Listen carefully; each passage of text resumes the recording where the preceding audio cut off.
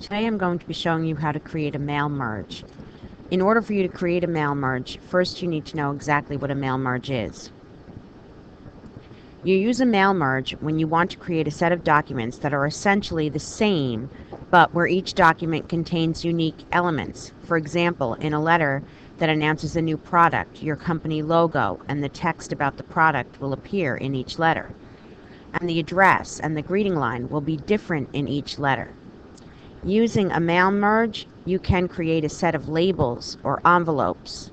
The return address is the same on all the labels or envelopes, but the destination address is unique on each one.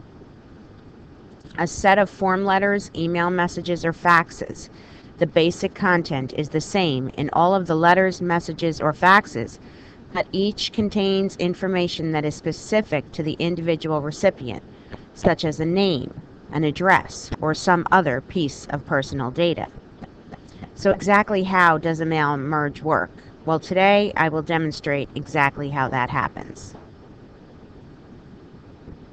The first thing that you want to do is open up your Emerson database work which you finished in class, and I want you to delete line 1 and 2 so you're left with just what you see here.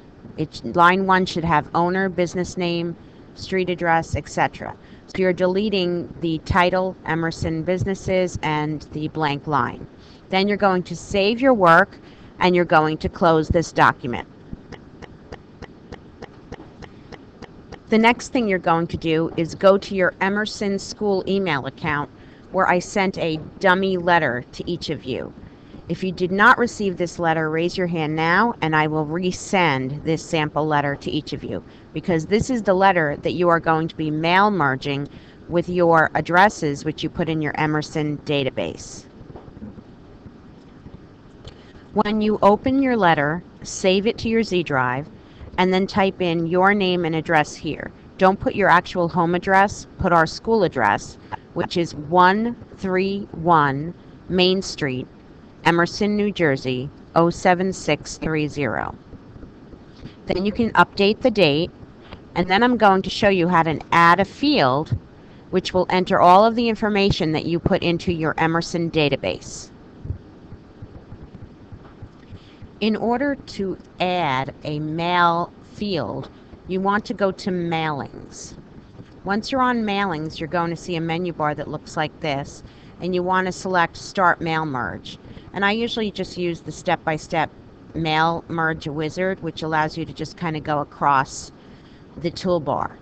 So one of the first things we want to do is select our Excel document, which has our recipients for the letter in our Emerson database Excel document. So I'm going to click here, and I'm going to use an existing list.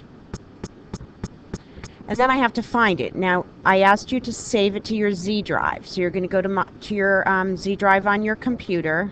And mine is on my Z drive, but I have to go into my Excel document folder. So just let me find that first. And actually, I can go into Mail Merge.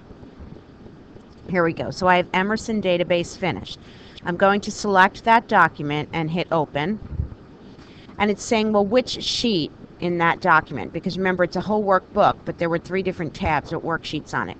I want sheet 1 because that's where our information is. So I'm going to select OK. Now I can go across the board and edit my recipient list if I needed to. If I needed to not send it to everyone, I will be having you send it to 3 people on your list. So what you can do is just select 3 different people from your list. So I will select my first 3 in this situation, and I will hit OK. So I unchecked all of the other recipients because you will have to print 3 letters for me. And then where it says the business address here, I'm going to delete that. Enter, enter, back up to, and I'm going to insert my merge fields. My first merge field is business name. I'm going to hit return. My second merge field is street address. Hit return or enter. And then my last one is city, comma, space, state, space, and zip code. Now I want to single space that, my address. So I'm going to go back to home, back to paragraph, select single space, and I'm going to get rid of any line spacing options by clicking on this arrow and making that 12 in this particular situation a 0, and hit OK. Okay. Now for my greeting line, I know I want it to start with dear. Dear, I have to add another field in. So I'm going to go back to mailings, insert merge field, insert owner, and then put a comma. So your address is up here. Our merge fields are here. The only thing you need to do is sign your name. And then you go back to mailing and you're ready to check your fields to make sure they're working. There could be minor issues, which might be an easy fix, but you always want to check it. So I'm going to bring this to my first recipient. If you could see here, I can go back and forth, 1, 2, 3, etc. I only should have 3 recipients because I unchecked the others. And over here it says preview results. If I click on preview results, I now have picnic fun, fabulous food in my address line, Dear Christine E. Nunn. If I go to my second one, it's no excuses personal training, Dear Eileen Atkinson. If I go to my third one, it's Gregory T's, Dear Gregory, etc.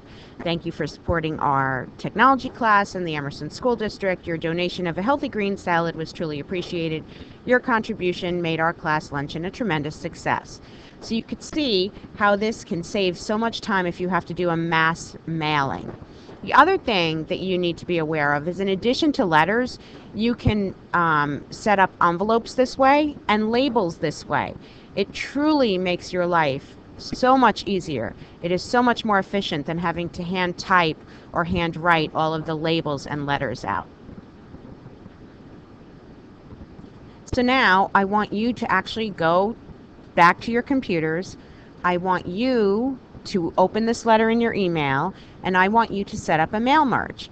If you are having any problems, raise your hand, and I will be walking around to help you. Thank you.